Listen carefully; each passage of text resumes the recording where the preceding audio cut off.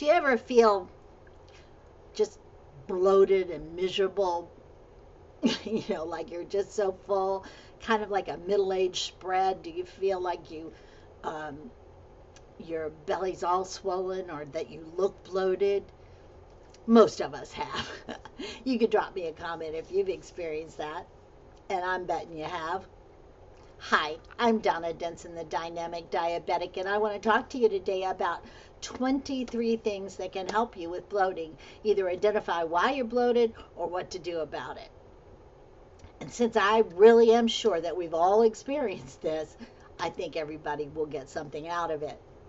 So, the good news is that you can change that bloated feeling in less than 24 hours if you know why you're bloated and what to do. So let's get it changed, right? Nobody likes that feeling at all. Okay, number one, embrace water. Guys, I know you've heard drink water, drink water, drink water, and you think, boring, boring, boring. But when you're bloated, you might think that you have too much water. That's kind of what it feels like, you too much water. But the odds are you're a little bit dehydrated, and that's why your body is sucking up and holding the water. And the way to get rid of dehydration is to drink more water. So it's always good to drink water, especially if you feel bloated. And what it will do is help your digestion as well. It aids in that process so that you can clear out that bloat. So light tea will work as well to help you with your digestion and to get that hydration back. Number two, take a long hot bath. Wouldn't that feel good? Well, add a couple of cups of Epsom salt to that water, which draws the fluids out of your body, and you've really had a great experience. It's actually recommended that if you suffer a lot from bloating, that you should do that about once a week.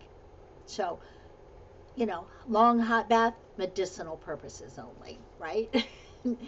Number three, eat some bananas.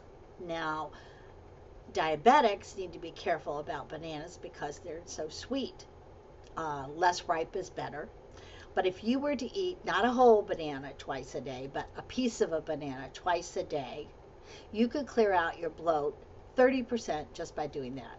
The potassium in the banana pulls out that fluid, and so helps your body regulate that. So bananas, good snacks. Avoid some vegetables, or avoid eating too much of some vegetables, because some of our good veggies, and we need to eat them, they can really give us a lot of gas, which is also part of why you're feeling so bloated, right? So foods like broccoli, white onion, cabbage, cauliflower, artichokes, those kind of things can sit in your belly. They're hard to digest, and so they sit in your belly and they create this gas, which makes you feel miserable, right? So just watch how much of that you're eating. Number five, chewing gum. Chewing gum can cause that bloat.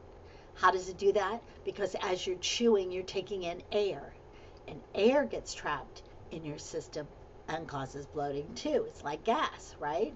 So it gets in there, and I caution you too that a lot of our gum today has artificial sweeteners, and artificial sweeteners, some of them can also contribute to bloating. Try some ginger tea, okay? I'm kind of giving you the bad things and then what to do about it. Ginger tea is very soothing to your body, and it helps increase your metabolism and get that digestion going faster so that it can rid your body of the bloat quicker. Try fasting. As we sleep overnight, we're fasting, and our body digestive system is recovering, right? Well, some people find that if they don't eat anything after about 7 or 8 at night before they go to bed, then they have much less bloating because their bodies had longer to recover. They say that 12 hours will clear out and let your digestive system recover. Okay, so fasting is not a bad thing.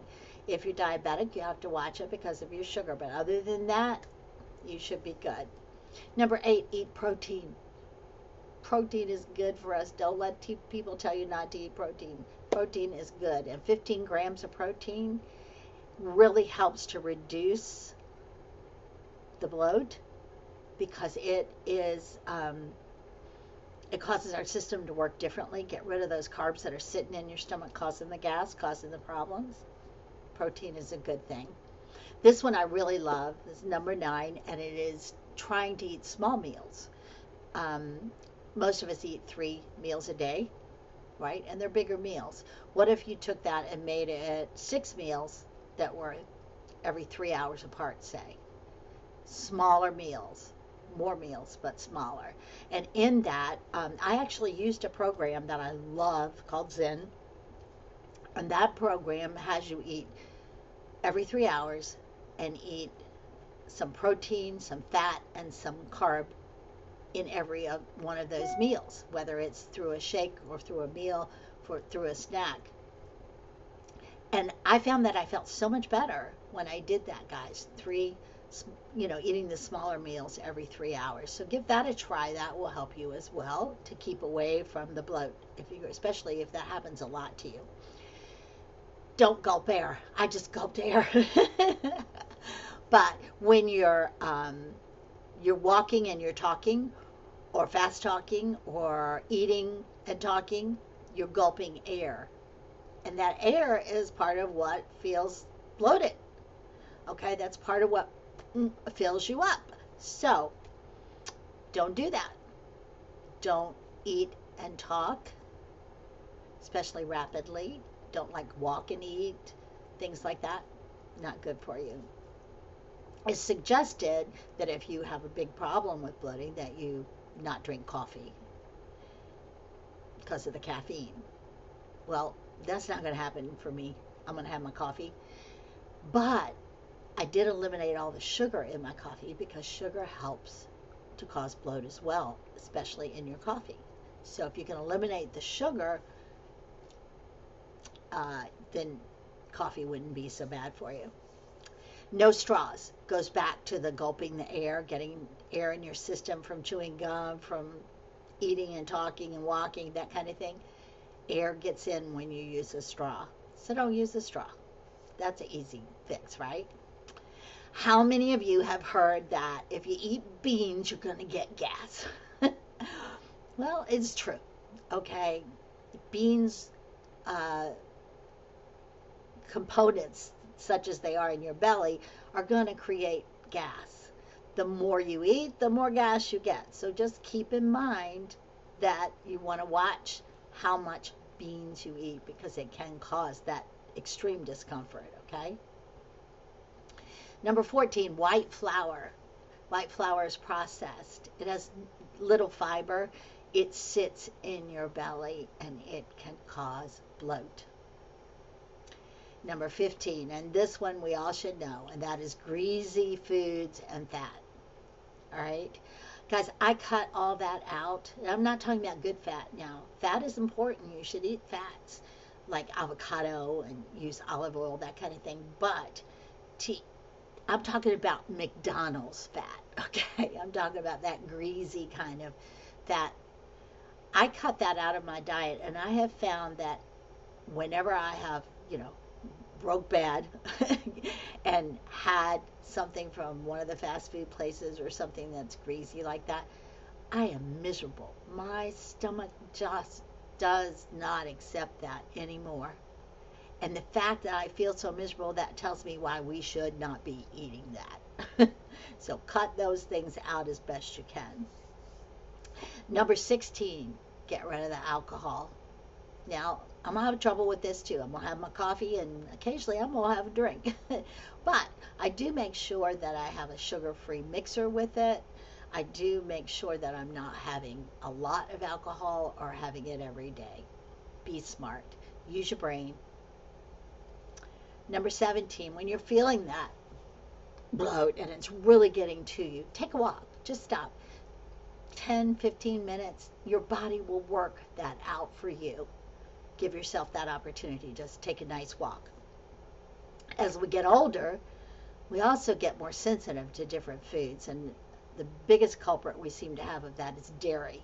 So the more dairy you eat, the more likely you are, especially if you're getting older, to have stomach issues, bloating issues, discomfort. Number 19, I kind of touched on this, was artificial sweeteners that are in our gum. You might use it in your coffee, something. Get rid of those, guys. They are all bad for you, every single one of them. Use a natural sweetener. You can use honey, you can use stevia. Use something that is natural, that your body knows what to do with, so it's not sitting there causing you additional problems. Number 20, get enough sleep. Now this is interesting. You know, your body, when you're sleeping, produces some chemicals, leptin and ghrelin, I think is how you pronounce that. Those chemicals help to control your appetite. So if you sleep more, you should eat less. It will help you to control that appetite. And we know sleep's good for us no matter what. So wow, number 1, right? Number 21, don't overeat. How many times have you finished a meal and thought, oh, I wish I hadn't eaten all that. I didn't need all that. Well, it's true, you didn't need all that. We all need to practice portion control. That doesn't mean you don't have a day where you just pork out, right? I mean, we're human. We're going to do things. But on a regular day-to-day basis, if you watch your portions, that is going to help you as well not to have that horrible stuffed feeling. Low salt. We all know salt can help you retain water. We don't need a lot of salt for flavoring. I like to use some salt, okay? I'll use a little bit, but I don't use a whole lot because it really is not good for us, especially if we tend to bloat. There are, though, and this is number 23, there are some natural diuretics that will help you. Pineapple, papaya, honeydew melon. Those things act naturally in your body like an electrolyte, you know, electrolytes to help your body process and fight bloat. So have a little bit of those things. Again, if you're diabetic, watch out because of the sugar. But all those things can help you to get rid of that stuffed feeling, and you can get rid of it fast. So knowing what causes it and knowing what you can do to get rid of it, now you're good to go. You shouldn't have to struggle with bloating anymore. Those are the best tips I have for why you bloat and what you can do about it. I hope that you found them helpful. I certainly appreciate you being here with me today, and I hope you'll subscribe to my channel so that you can continue to get knowledge to help you to get healthy. This is Donna Denson, the Dynamic Diabetic. Thank you so much for being here today. Subscribe to my channel. I will see you soon. May God bless and keep you till we connect again. Bye-bye.